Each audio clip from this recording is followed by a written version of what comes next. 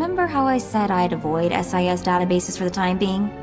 Decided this was a good time to take a crack at the encryption on that SIS creep Carteri's datapad. The encryption is crazy. Someone threw a solid wall of credits into keeping this thing secure. Anyone goes to that much trouble to keep a secret, it's gotta be something serious. That's the scary part. I mean, I'm seriously getting the creeps now. What's my family involved in that's worth this kind of money to the Republic?